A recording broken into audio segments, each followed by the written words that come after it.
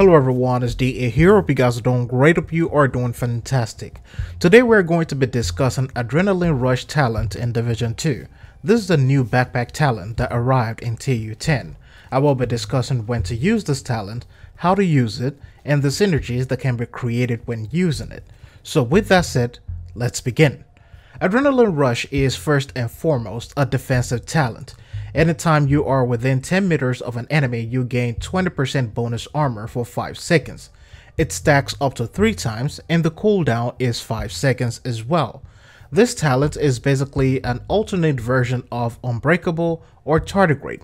Using this gives you an opportunity to cheat death once every 5 seconds, and each enemy counts as a stack. So having 3 enemies within 10 meters grants you 60% bonus armor for 5 seconds, and this is evident through the gameplay on the screen.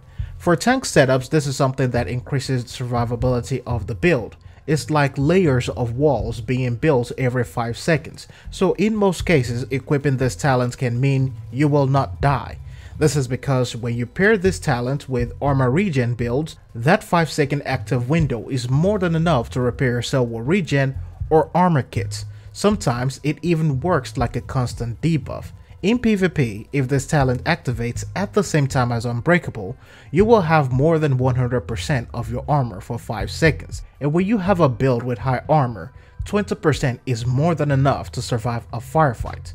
But defense is not the only benefit of Adrenaline Rush. It can also be used offensively, as a lot of people have done so far. With a chest talent such as Intimidate, you can get the bonus damage because there's always going to be that bonus armor. This also makes it a very useful pair in PvP and PvE.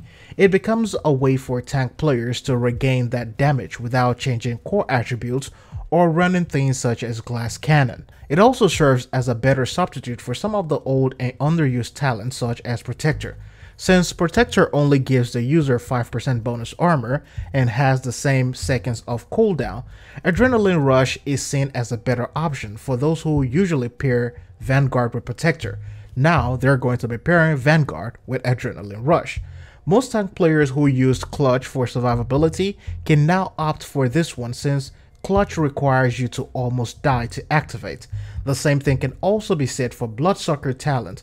This is a talent that requires you to kill an enemy to get that bonus armor. In other words, the best things about Adrenaline Rush is going to be its ease of use. It is more practical and requires less work, unlike some of these other talents. And like most talents, there is also a caveat.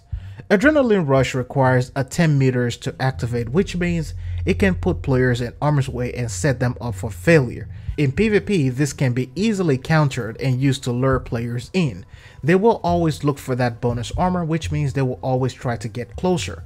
And because you have to get closer to enemies, this also means it's not ideal for low armor builds. Adrenaline Rush does not replace armor kits. It does not replace healing skills or other things out there. However, it gives players a second chance or a cushion to use those skills or use your armor kits.